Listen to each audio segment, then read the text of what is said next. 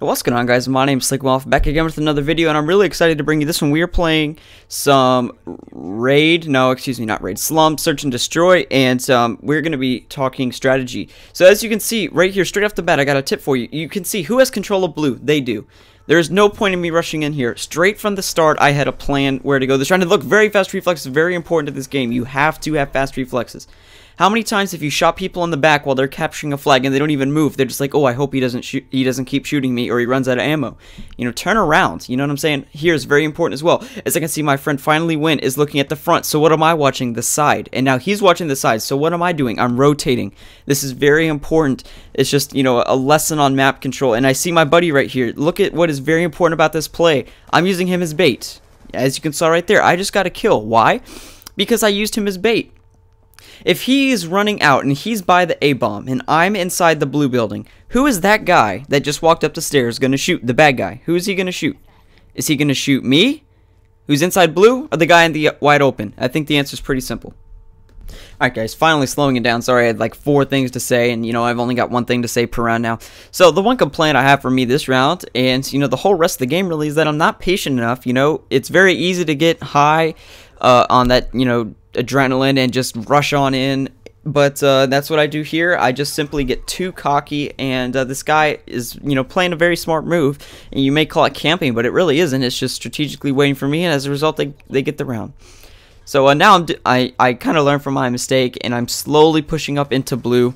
One complaint I have for this game as well, you know, when I'm picking these games, I'm not picking a flawless game where I go, you know, 15-0 in S&D. I'm picking games that I do good things right, that I can point out to you, and things I do wrong as well.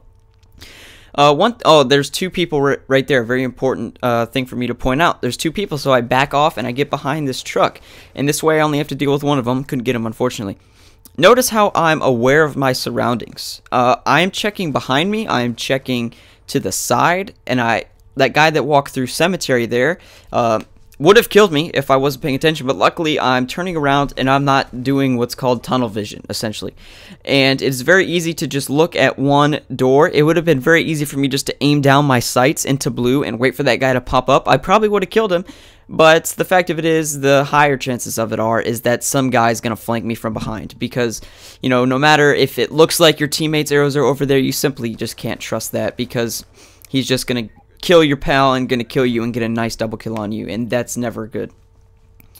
So this round you see me take a slightly different approach, and it's pretty much the same concept every single round, getting a head glitch, and that's just the way I roll, and that's the way every good player rolls, and you'll notice that throughout time. You take advantage of what the game has to offer you.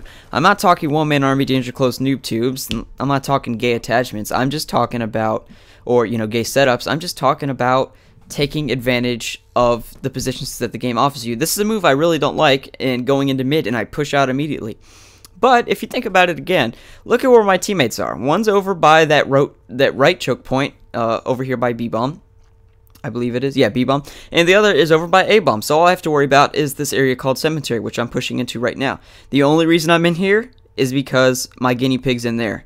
I like to use people as baits. People are not as smart as me, so I will take advantage of it until people learn, and that will never happen, I guarantee it. Not unless you watch my YouTube videos. Anyways, so you notice how people say a lot, especially with his gamertag. You know what they say: stick to the edges of the map. I take it literally, and you'll notice that in my gameplay. I am literally hugging the wall.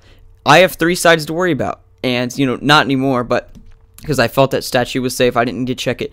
But when I say stick to the outsides of the map, I mean it literally, because these people will sit in the craziest corners you could ever imagine. And especially in a game like S&D, if you're doing any flank, you gotta make sure that you're in control of the area that you're flanking. So notice, as soon as I get this kill behind the B-bomb, I ditch. That's very important. I let this guinea pig take control of my spot, and that's the imposter Slcmof, and I'm pretty sure he gets naded. No, he backs off, so he's not that dumb. So this round I completely just boss these kids up. I'm on top of statue. I think I get 5 of them. And, you know, notice we're kind of in control, and I'm playing sloppy Call of Duty, but it doesn't really matter because we're up 6-0, and, you know, we are completely chasing down this poor guy into his spawn, and I'm going to one-burst him with the B23. Hope you guys enjoyed today's video. Just a quick little S&D video, and I got a lot of tips that I hope you could take away from. My last couple videos going to be linked in the description below, and we'll see you later, guys. My name's Slcmof. Peace out.